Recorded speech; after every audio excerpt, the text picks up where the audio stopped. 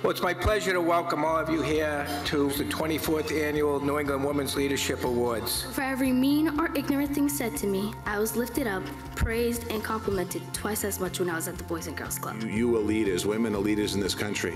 And we're going to continue to make sure that women are leaders in this country. Dream big, take chances, and believe in yourself. Don't be afraid to start. Be patient and weather the good and the bad. Make your mark. And in a night of some wonderful surprises, I would like to bring to the stage Vice President Joe Biden. There's not a single thing my grandson can do that my 4 granddaughters can't do. Not a single solitary thing in the world.